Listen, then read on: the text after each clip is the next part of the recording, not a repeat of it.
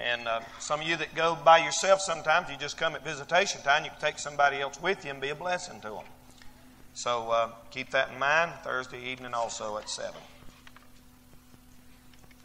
Now here in Proverbs chapter 11, we want to look at probably the greatest verse in chapter 11, maybe even in the book of Proverbs, verse 30.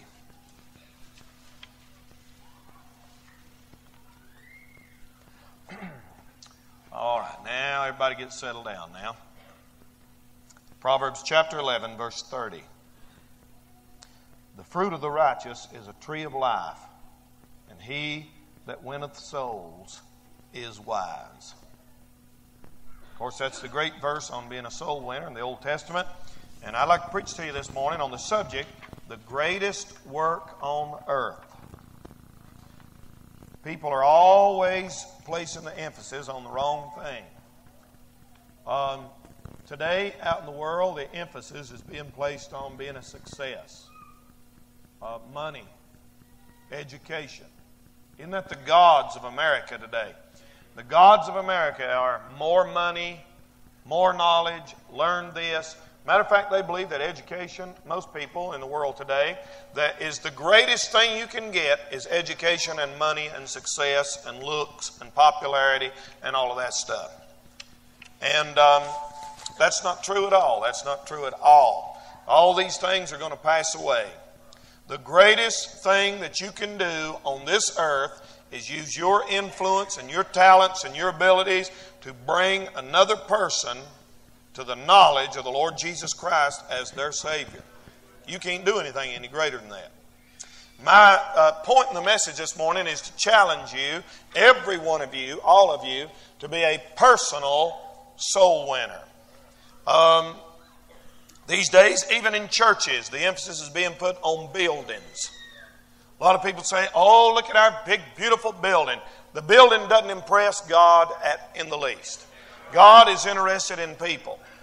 The only reason the ceiling's high in here is because we build it high so we can put a balcony in here one day. That's the only reason. It's not for looks.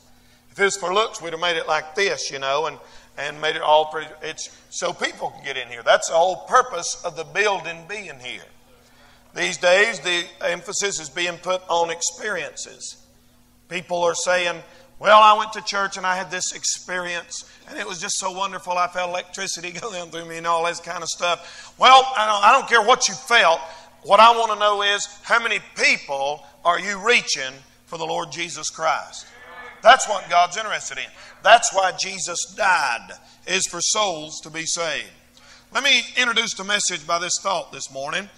If you took all the lost people in the world, people that are not saved, and you line them up single file around the world, beginning at your front door, and let them stand like this, single file, and line them up all around the world, it would reach around the world 30 times.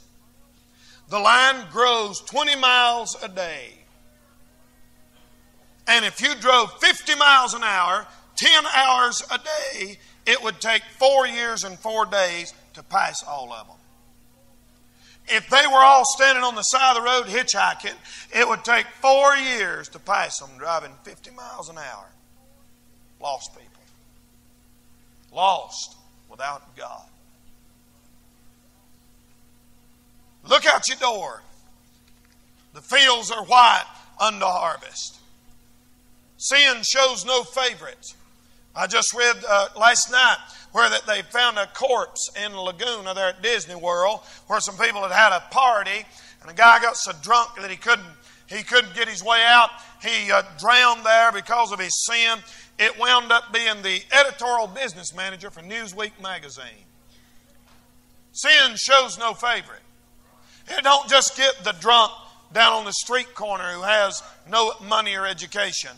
It gets the high society, those that are up and out, just like it does the down and out. And they're the same. I've seen people saved in a lot of places. I've seen people saved in restaurants. One of our men, the youth choir, went to sing somewhere the other night. Brother Dean over here drove the bus that night. We got out and we all went in, everybody just mobbed in at McDonald's, pushing and shoving. in a nice Christian way, pushing each other out of the way to get first in line. And it was raining. Brother Dean was out there in the rain, standing, telling a man, I guess his wife, daughter, somebody, how to be saved. He come in a few minutes later, said they got saved by the grace of God. Last Sunday, we had about 4 people saved right here at our church, counting in the bus work and everything. What a blessing that is. I've seen people get saved in hospitals. I've seen people be saved in schools, in home, jail, flea market. There's no such place as a bad place to get saved. A lot of people have the idea that you have to be in a church building to be saved. Not so. Not so at all. Let's think about this just for a few minutes. If there is a hell, and I believe there is, and know there is according to the Bible, nothing is as important as keeping people out of that hell. Not me, not you, not your feelings, not your home, not your car, not your time, not your grades, not your job. Nothing is as important as keeping people out of hell. Nothing is as important as that. I believe this morning, if we would spend more of our energy and efforts toward keeping people out of hell, God may look down and work out some of these other problems in our life that we're spending all of our time on. We'll be interested in what God's interested in. I want to say the bringing of one soul to Jesus is the highest possible thing that we can do. Brings the highest honor to Him and the greatest work on earth. Number 1, soul winning honors God. Soul winning honors God. When men change, people know God's power. It brings glory to God. Several years ago, we had some boys come in up there in the old building before we moved down here, and they got saved. And their life changed just like that. I mean, drastically. Their life changed. They worked at a business up the street here, and them boys started going to church. I mean, they got in there Sunday morning, Sunday night, Wednesday night, and they were doing real good. And I went up here where they worked one day, and I was talking to this guy, and he looked at me and he said, I don't know what you're doing down there, but he said, you sure got old so-and-so straightened out. And I kind of looked at him and grinned and said, I didn't get nobody straightened out. You go out here and talk to some of these guys right up down the road drinking and partying and tell them to change. They'll laugh at you. It takes God to get a hold of a person's heart. You know what? That old boy, I told him, I said, they've accused us of brainwashing, but I wouldn't know how to brainwash nobody if I wanted to. I said, God is blood washing some, and it brought glory to God. You know what that old fella done? He thought, well, something's going on. You're doing something right. And I said, yes, sir.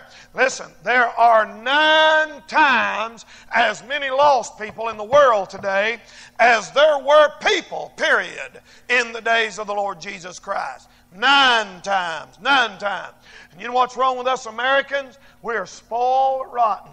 God's been so good to us. God's blessed us so much. Most of you are sitting here this morning.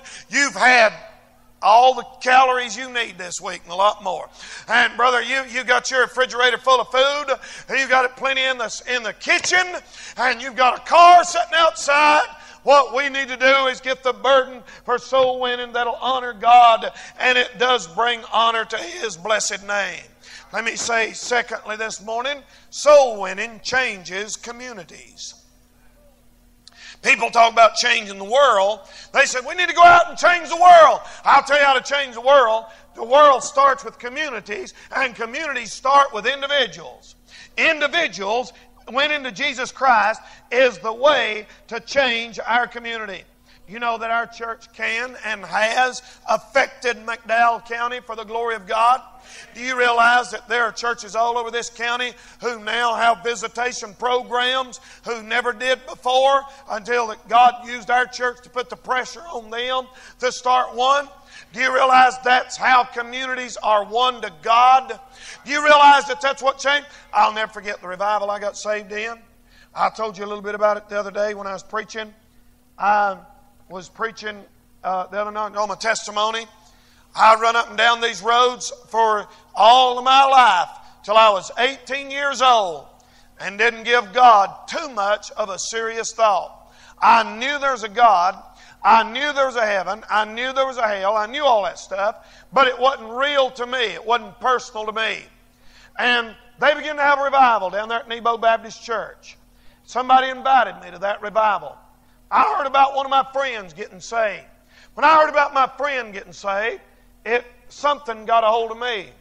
And my cousin, who worked at the store down there, she said, Danny, why don't y'all come to our revival? And God used her to put a little conviction in my heart. And I said, maybe I will, maybe I won't. Well, there was some weird people hanging around here during that time. They were from Appalachian State University, and they had a group down here, and they were helping out in that revival, and they were just weird looking. I mean, I didn't like them because they didn't play ball with us, and when they wouldn't play ball, I thought they're sissies. And maybe they was, maybe wasn't, I don't know. But anyway, when a 18-year-old boy swings in a swing instead of playing ball, I worry about him. And I said, there's something weird about them people. They didn't come over and play ball with us. Well, the revival got going. God spoke to my heart. I went. I got saved. The next evening, I was sitting out there at the store, down at the store. You used to sit on the drink cartons like this. It was about this tall. We'd sit out there every evening. One of my best friends pulled up. He pulled in up there at the gas station. Got out of the car. He said, hey, boys, let's go run around. Let's do some things. I said, can't. They said, why not? I said, we're going to church. You're going to church? See, out of my high school, if you'd have asked my high school graduating class, which one of these boys in here is going to be a preacher? I can tell you right now, I would not have been their pick. I guarantee you, I would not. They still don't believe I'm a preacher. Some of you still don't believe I'm a preacher. Sometimes I don't even know if I'm a preacher. But I'm going to preach till I figure out if I am one or not. And I want to tell you something. He said, you're going to church? I said, yeah, I got saved last night. And he went. And I had a little old MG, and I'd take the top of it, my hair was way down here like this. I had an old pair of blue jeans. The night I got saved, I had on a pair of blue jeans with a flag sewed on them, like right down here. And I went in that day, I said I got saved. You know what he done? He went home, changed clothes, come to church that night, and he got saved. You know what? I was influenced my first soul to the Lord Jesus Christ just because I wasn't afraid to open my mouth and tell him that I got saved. Amen? Now listen, you can do it. You can do it. It changes community. I got on an airplane here a while back. I think I was going to New York. And, usually I sit, if there's empty seats, that's where I sit. But if not, you have to sit where they assign you a seat. I sit down, and there's 3 seats like this. And there's one here and one there. There's a window. There's a lady sitting right there beside the window. I said, hey, how are you? And I always feel like that God puts me who He wants me beside on an airplane, because I fly all the time, And I think, God, whoever you want me to witness to, you put me beside them on this airplane. And you might ought to check that, brother. Y'all too cool in here? That's what I thought. It's freezing, man. Just knock it down on about 70. And but it ain't snowing. It ain't snowing, is it? Okay, it ain't snowing, so just calm down here. You'll be out of here by 2 o'clock. If it don't snow. If it snows, it'll be dangerous. We might all stay away. Turn this up just a tad, Brother Roy. But what I always do, I always figure God puts me beside who He wants me beside. One time I was up in Philadelphia or somewhere. I was coming back home. The plane was full. I mean, there was people lined up. And I was just sitting there waiting, because I figure I ain't going to use sitting on that thing no longer than you have to. So I was sitting there waiting on the line to die down. There was these 2 teenage girls standing there in line.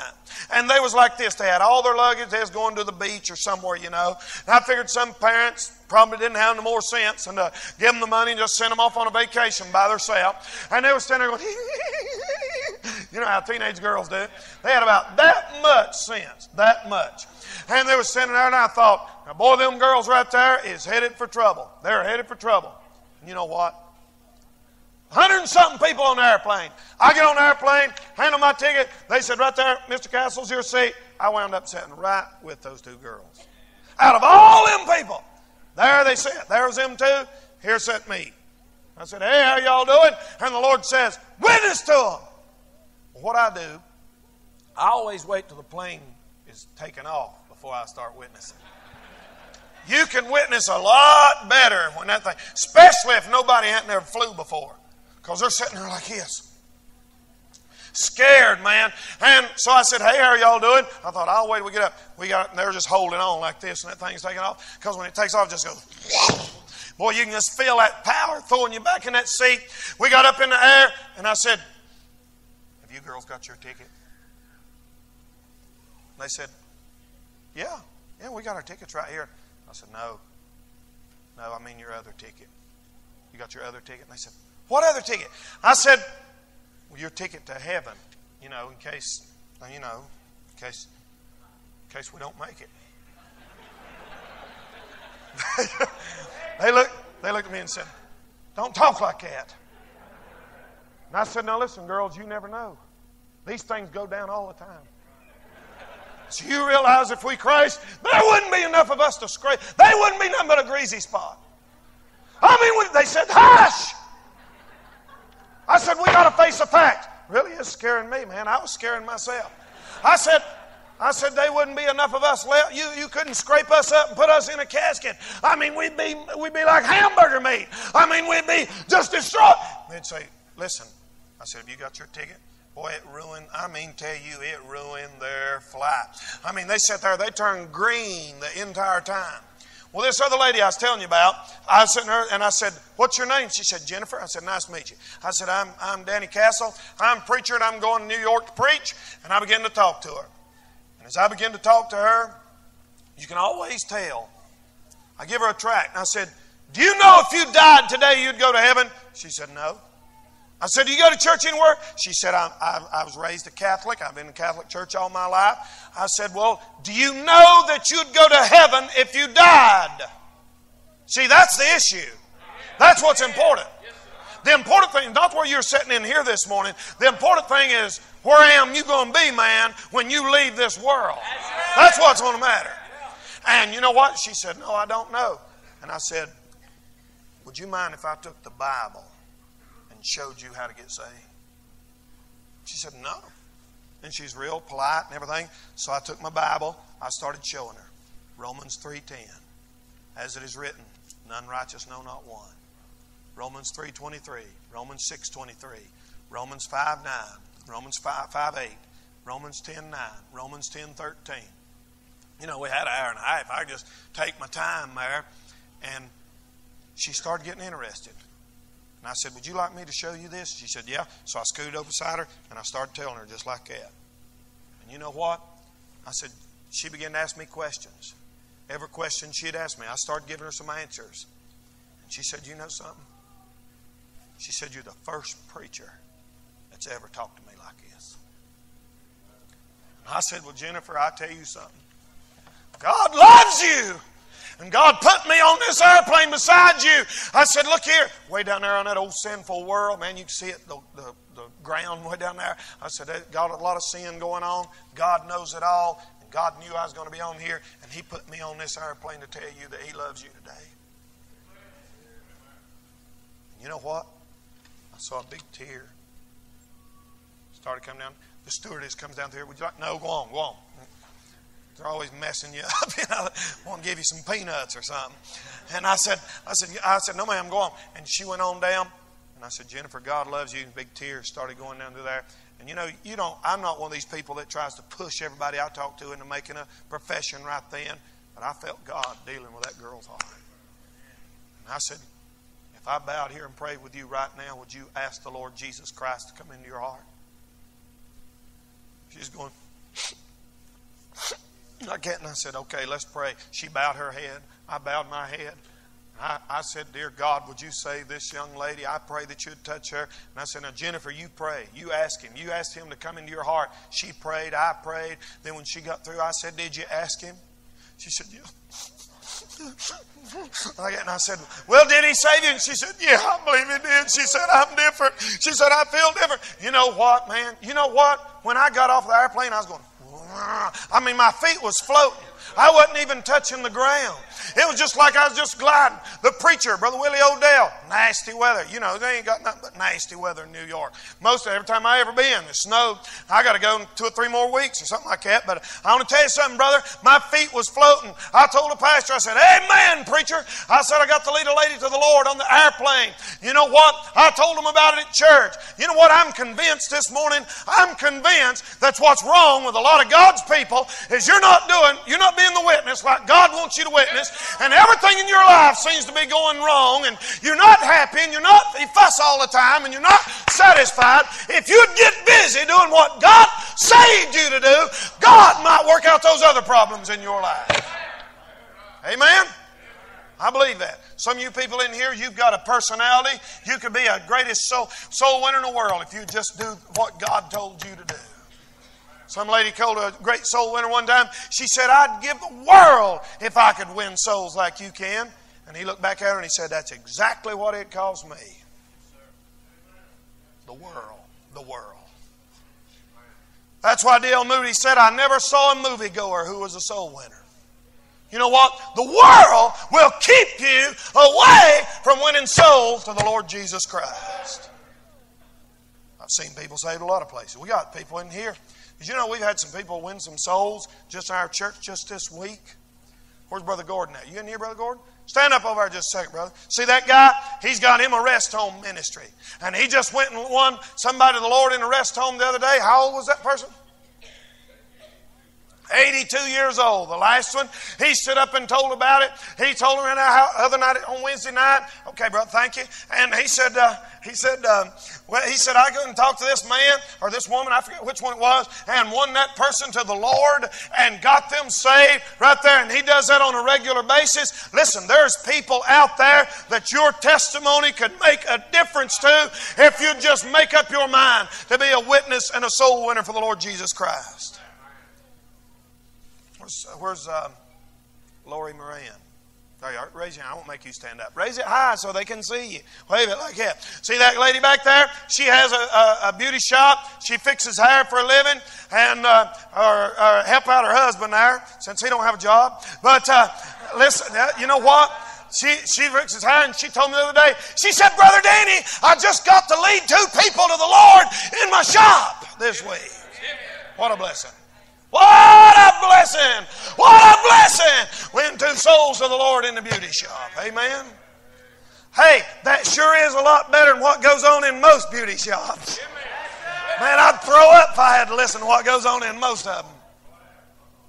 Where they just blah, blah, blah, blah, blah, blah. She's got Christian music playing in her beauty shop. I mean, she goes in there, people go in there. I mean, and I have people ask me all the time. She's the one that fixes my wife's hair. People come to my wife all the time. Who does your hair? Lori Moran. So they go in there and get hers done. I'm going to start charging her for every time my wife goes down there. But you know something? You can be a witness. I heard about this old woman who used to go to the rest homes and shave them old men. And that was her ministry. I wouldn't want that ministry, but she had that ministry. And she'd put them back in the chair and she'd take a razor, and lather up their face and shape them like that. That's a pretty good way to witness, I mean, you got a razor to some guy's throat, Get him down there and say, dost thou feel the Spirit striving with thee? Would you like to die right here or get saved? But did you know something? Hey, man, that's great. That's great. There's a lot more ways of doing it. You don't have to you say, well, I'm just nervous about knocking on doors. Well, most of us are. Nobody hardly does that. There's very few people can do that and feel at ease about it. But I'm telling you, God lets you cross paths with people all the time that you can be a witness to for the glory of God. Soul winning changes communities. There's different ways of fishing. There's like a hook, There's a net. The saint, there's different ways of reaching souls for the Lord Jesus Christ. Soul winning, number 3, gives great returns. Brings results. You heard me tell just the other day, I had a funeral service for David Newton. David Newton, 1 year ago, on Christmas Day, was hauling off a load of trash.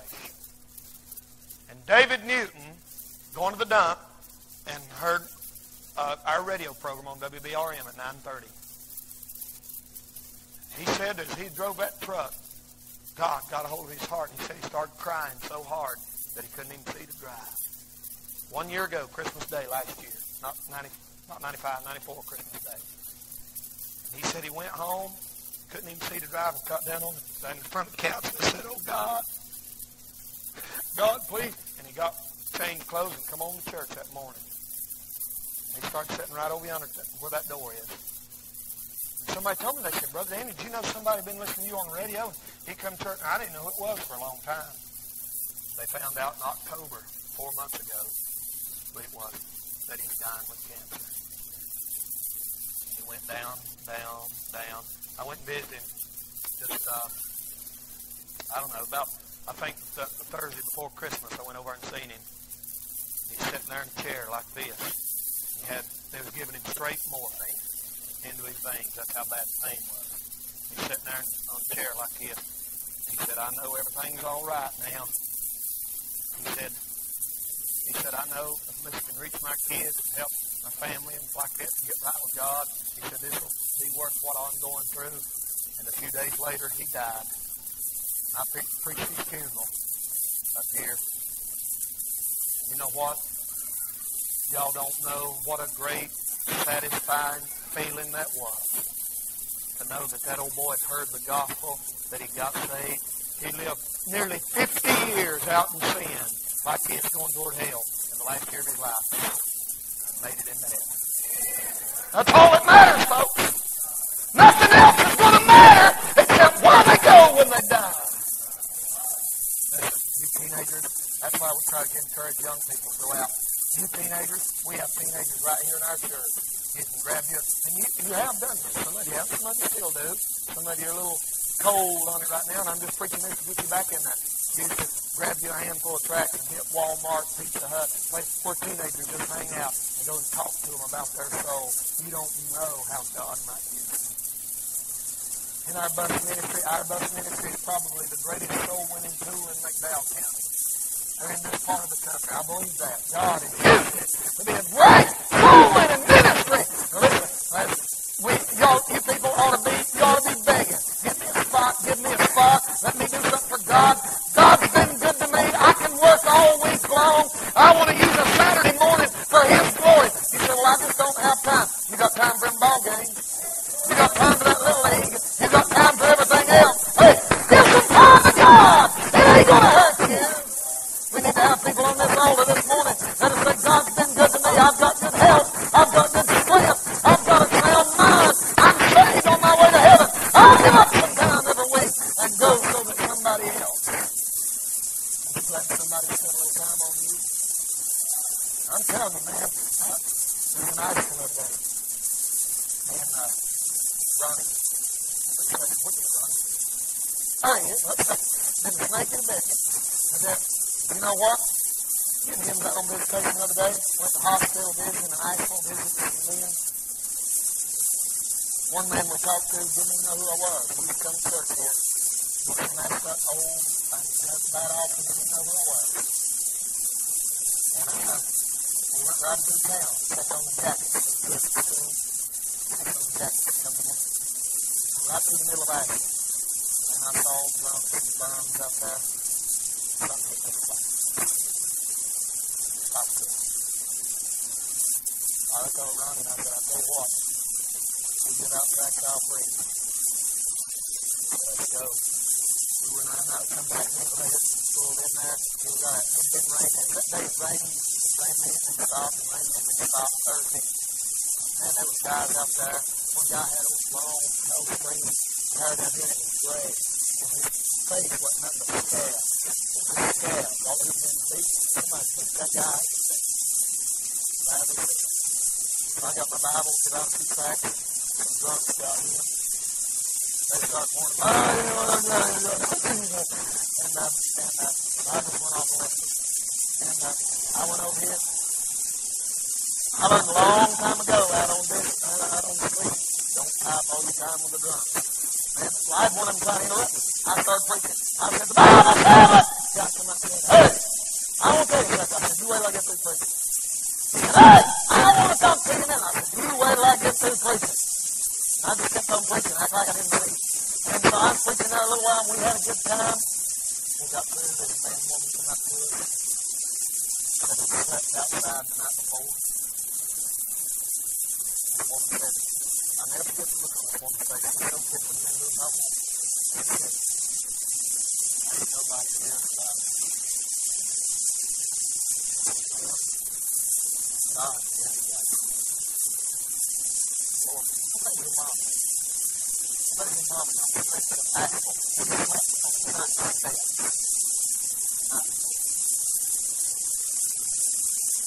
Oh, they bring on the stuff. Well, maybe they do. Sometimes you still can't help but have a heart, man. Of a sinner. A lost sinner. You know what that reminds me of? Like a bunch of kids with a cruel master that won't take care of them. Just treat them like that. That's the way the devil does. They're lost, man. But I tried to witness to them, told them about God. I give them money to get on back. It's right back. I got to say, we still got to act.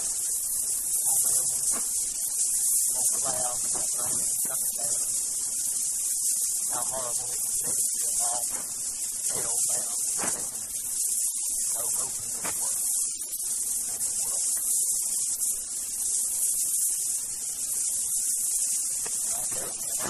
About that every time. I'm telling you this morning, while God gives us an opportunity, while we have a chance, we probably need at least three bucks worth of right now.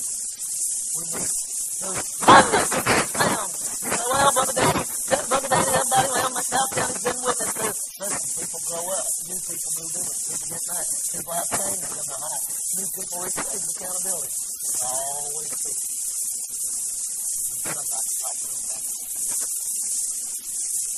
I'm telling you, it's like tithing. When the preacher preaches on tithing, you think, oh, he's trying to get me to do this, trying to get me to do that. It's for your benefit.